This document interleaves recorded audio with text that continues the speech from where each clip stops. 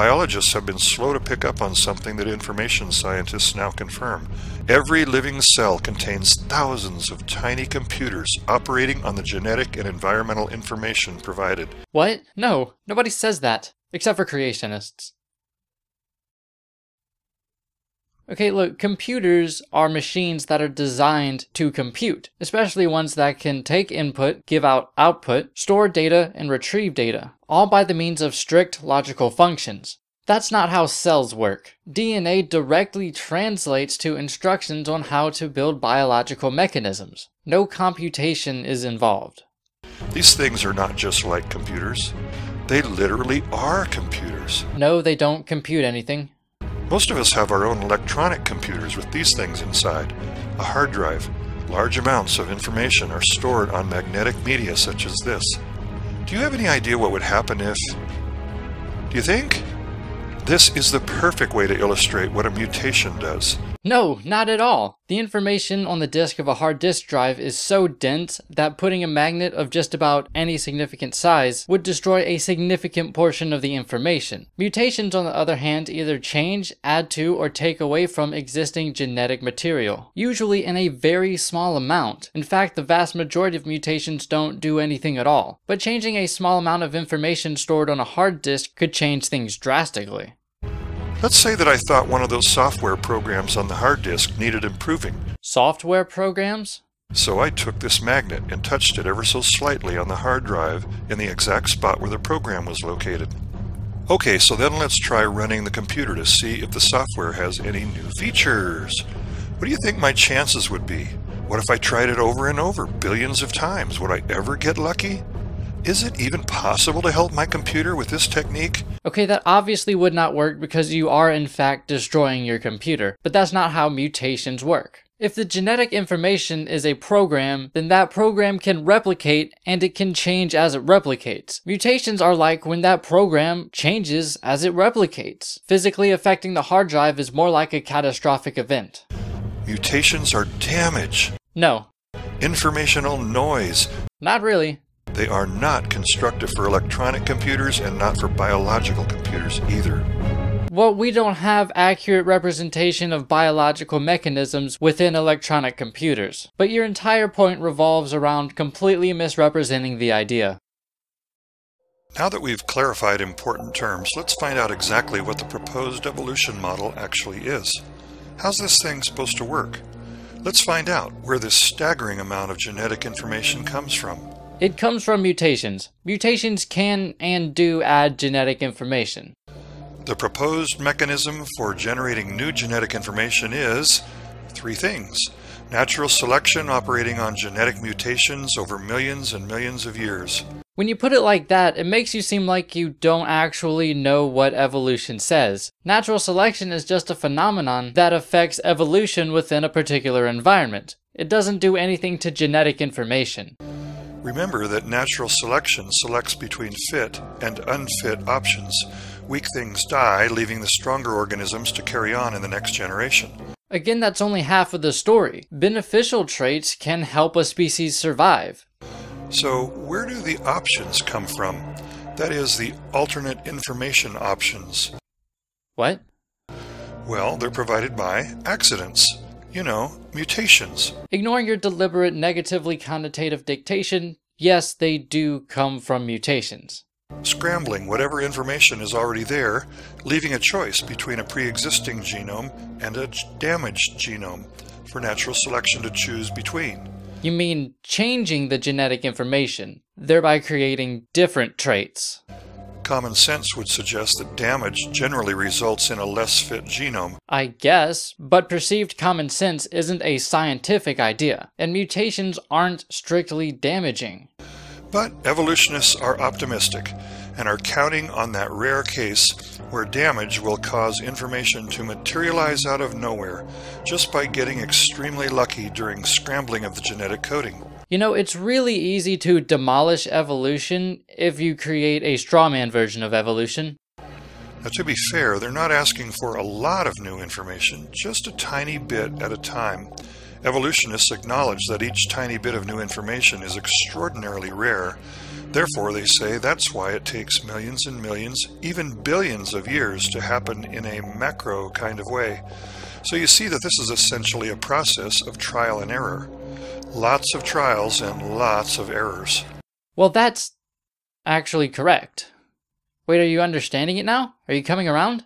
The stubborn fact is that no instance of a mutation making information has ever been confirmed. Oh, for fuck's sake. Okay, I've looked into this a little bit, and science has long known about insertion and duplication mutations, both of which can occur in a large range of sizes. And this is really old news, so what you're proposing here is flat out wrong.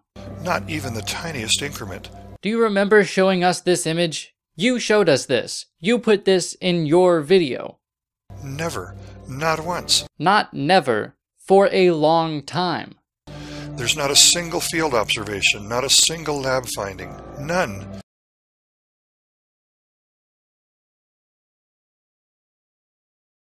Folks, adding brand new information to the genome essentially is evolution. So if there is no evidence that this has ever happened, then there's no evidence for evolution at all. Well, that's not true at all. Even if we didn't have much understanding of the way that works, there's lots of other evidence to point towards the reality of evolution. But notwithstanding that, there is evidence of genetic insertions and genetic duplications. Take a look at how the most important of all questions completely baffled him.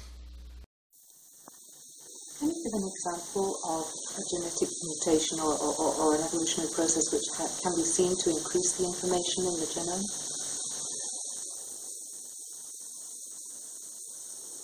First of all, this is not the most important of all questions. Second of all, like I've said time and time before, you can't assume the motives behind somebody else's behavior, especially not without their input. Dawkins actually responded to this in his paper entitled The Information Challenge. He stated that his reason for pausing was because up until that point he had not realized that his interviewers were simply creationists. He paused because he was debating whether or not he wanted to throw them out of his house. And after they stopped the camera, Dawkins had an argument with the interviewers. And even if he couldn't answer the question, that just means that he's not an expert on the matter. Dawkins doesn't actually have any authority in atheism or evolutionary science. But this should have already been telling by the fact that it obviously comes from an incredibly biased source.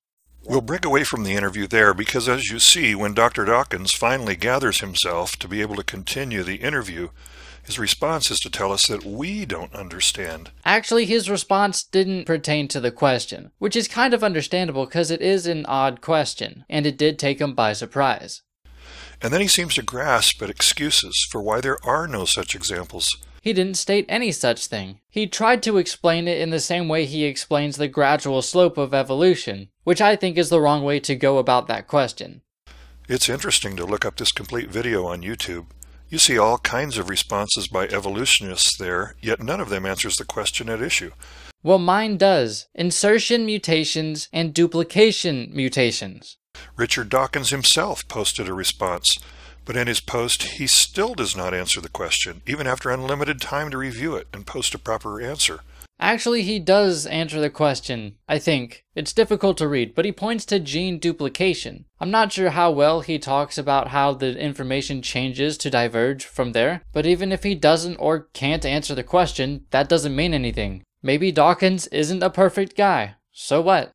Now, as I said, evolutionists freely acknowledge that it would be extremely rare for a mutation to add new information to the genome. Like who? Who told you this? I feel like you're pulling this out of your ass. Okay, so if it is rare, how long would we expect to wait for information to spontaneously create itself by mutation? It's not creating itself. Natural processes are developing it, but it's essentially happening all the time.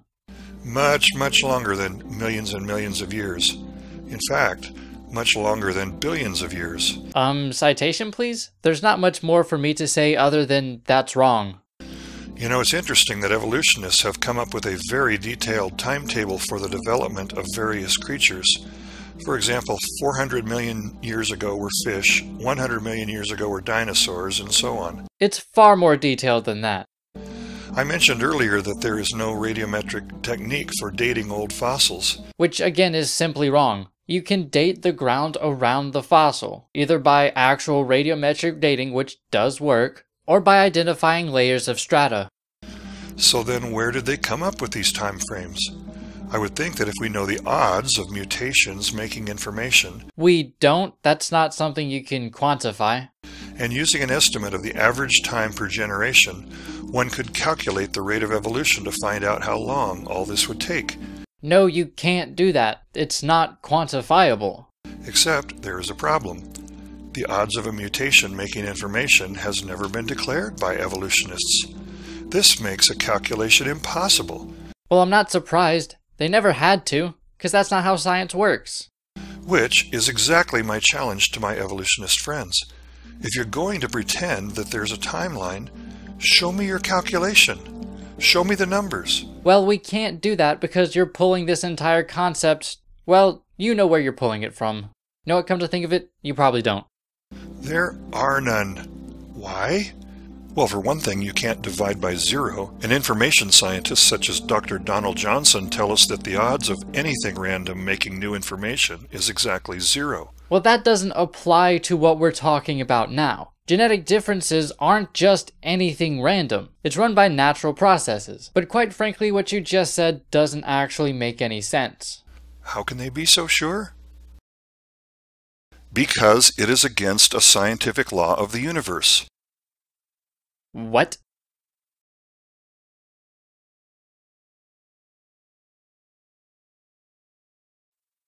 I'm ending this episode on a cliffhanger because the next episode might give me a heart attack.